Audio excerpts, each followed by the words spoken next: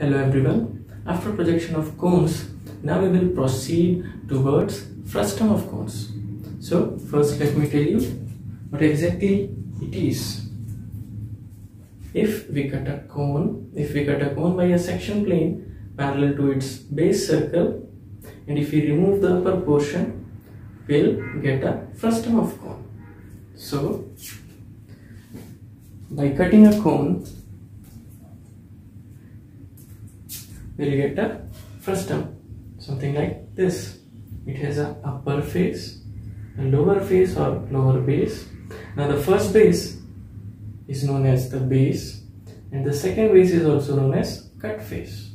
So let's take a problem for the same. Draw the isometric projection of a frustum of a cone of diameter 30 mm at a smaller end, diameter 50 mm at the larger or bigger end, and the axial height is 70 mm. First, resting on its bigger end on HP, axis perpendicular to VP. Second, resting on its smaller end on HP, axis perpendicular to VP. Here we have two methods of projection. First is progressive construction method and second one is extraction method. So solving first part by progressive construction method, and then we will solve second part by extraction method. Now coming to first part, it is resting on its bigger end on HP. So the bigger end with dia 50, it is resting on HP, and the cut face with dia 30 mm is on top and axis perpendicular to VP. So this is the position. Now for construction, first we have to draw the circle of diameter 50 along horizontal plane of isoset, and then we'll mark the center of the circular plane. Then we'll draw the axis, solid axis. Again we have to mark the top center of the cut face, and then from the top center we'll draw the cut face or the circle of diameter 30. So here first we have to draw the isometric projection of the base circle, which is 50. So marking limits of 50 along first and along second isoaxis. Then drawing lines parallel to first and second isoaxis like this. Next step,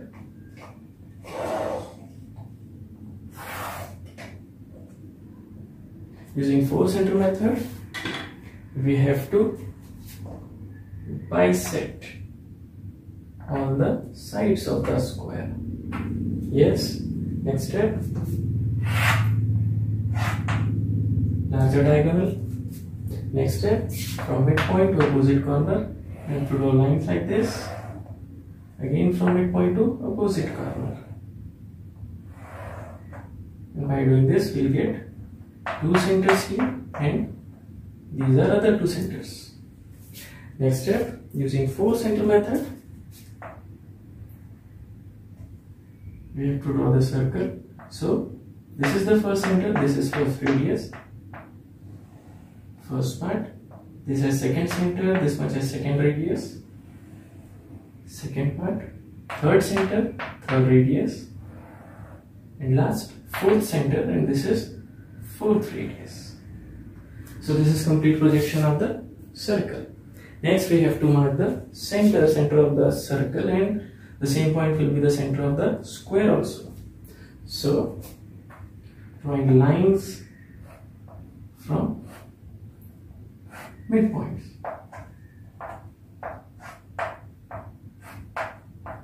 So this is the center. Now here, using first method, first we have to draw the axis. Axis is perpendicular to HP. So from this point we have to draw the line parallel to third or vertical isoaxis for the given length of 70 mm. So from this point to this point, the height or length is equals to, the same is equals to ISO 70.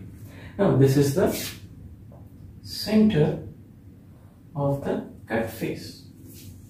From this point, first we have to draw the center lines parallel to first and second ISO axis. So from this point, drawing lines parallel to this axis and parallel to this axis. So parallel to second ISO axis like this.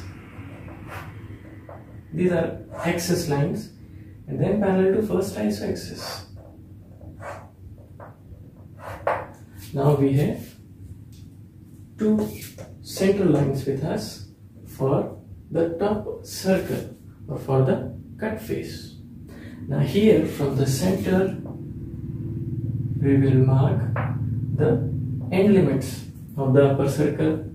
Now here from the center to the extreme end, this length is equals to half of 50, 25, ISO 25. Here the total diameter is 30, so half of 30 is 15, so we have to mark 15 along first ISO axis and 15 along second ISO axis on both the directions. So this is the set of points. Now from these points we have to draw lines parallel to first and second ISO axis. So this line is parallel to first ISO axis from this point, and from the second point again drawing lines parallel to first ISO axis. Then from remaining points, line parallel to second ISO axis.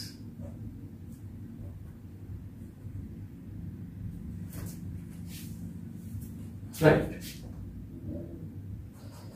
Actually,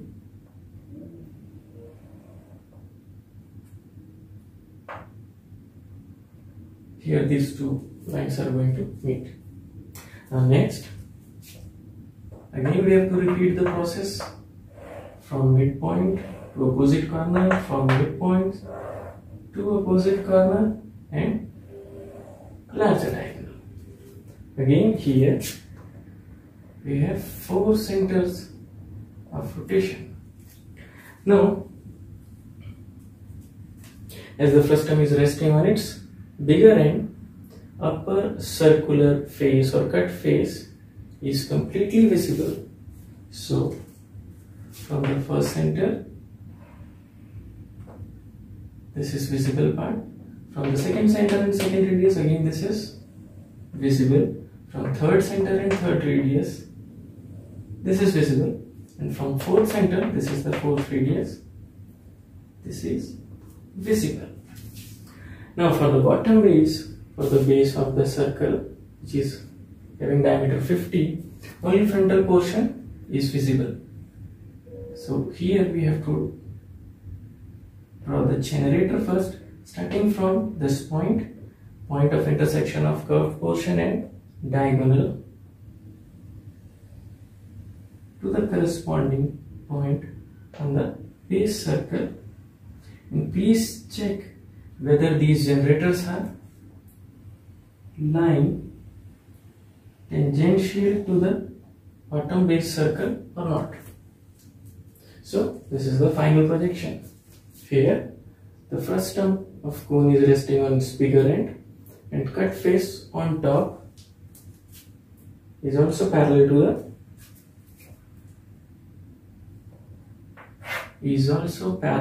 the horizontal plane. Next, dimensioning for height. We have to draw dimensioning line parallel to the solid axis and extending both centers parallel to first or parallel to second ISO axis. We have to do dimensioning. Height here is 70. Also, we have to show the diameters of both circles. On both it is 30,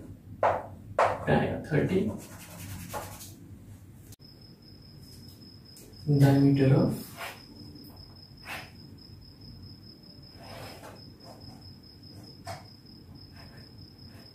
bottom base or bigger side, bigger end is 50, dia 50.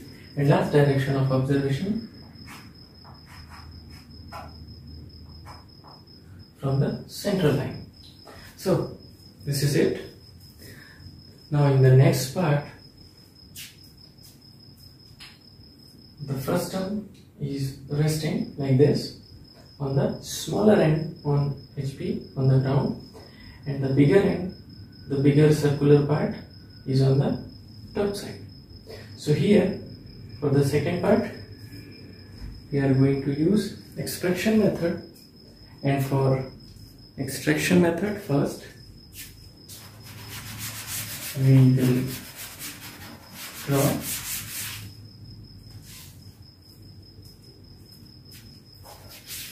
the helping figure, helping base along first and second iso axis by taking length iso 50 along first and second iso axis. Next we have to draw lines from these two ends parallel to first and second iso axis. So from first iso axis and then from second iso axis.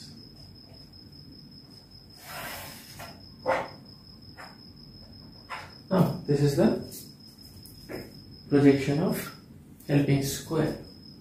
Next, here we are using extraction method. So first we have to complete the cuboid. So drawing lines parallel to third iso axis, or simply extending all generators, all corners, all generators parallel to third iso axis. Now here along these lines we have to mark length of the generator 70 from all corners. So this is iso 70. This is also iso 70. This is iso 70. And last, this one is iso 70. Now drawing these corners, we will get the top base. Now we have two base, top base and bottom base, out of which on the top we have to draw a circle of diameter 50 mm, and on the bottom base we have to draw a circle of diameter 30. So here for drawing a circle of diameter 30 centrally, what we have to do is we have to mark limits of second square, that is 30, by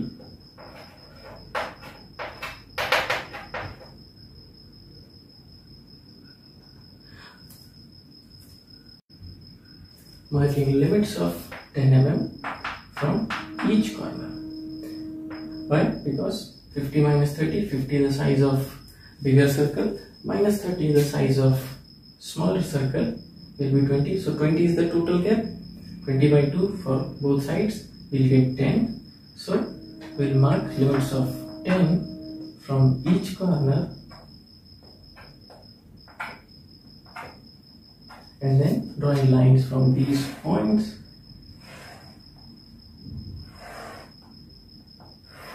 we'll get another square on the bottom base of size 30. Now we have both the helping figures of size 50 and size 30. Next we have to draw isometric projection of circles on both the squares. Again using 4 center method. First is we have to mark midpoints of the square for the upper base, then larger diagonal. Next from midpoint to opposite corner, from midpoint to opposite corner. These are 4 centers of rotation. These are 4 centers, and repeating the process. First marking midpoints of the square, second drawing larger diagonal, third for the helping square drawing lines from midpoints to opposite corner. Again here we have all 4 centers of rotation. Now for the final outline, we know that upper circular base of dia 50 is completely visible. So using dark pencil from the first center, this is my first center, this is my first radius, this is dark, second center and second radius, third center, this will be third radius, fourth center, and this is fourth radius. Now for bottom base, only frontal portion will be visible. So from the first center, this is first point, only half is visible. From second center, this will be the radius. Third center, this is third radius, and half portion is visible. So showing only half of this ellipse. Now from this point to this point, right generator like this. So this is the final answer. Now last dimensioning. This is the diameter of a smaller circle or cut face. This is 50. This one is 30. One more thing, we have to show the axis or center line. So from the midpoints of the square, drawing lines parallel to first and second isoaxis. So these are two centers, center of the cut face and center of the bottom base. Now from first center to second center, this is the axis, solid axis. Now extending central lines and drawing line parallel to solid axis for dimensioning. 17. Last direction of observation, preferably from the center point along second isoaxis. So these are final projections of the frustum of cone. In the first case, the frustum is resting on its bigger end, and in the second case, the frustum is resting on its shorter base or cut face. Here we have used the method of progressive construction, and there the method is extraction method. You can use both the methods or any one out of these two methods. Now I'll request you to please solve these two problems on your sheet, and in case you face some problems or if you have any doubt regarding this problem and regarding another problem related to engineering graphics, please write on the comment section.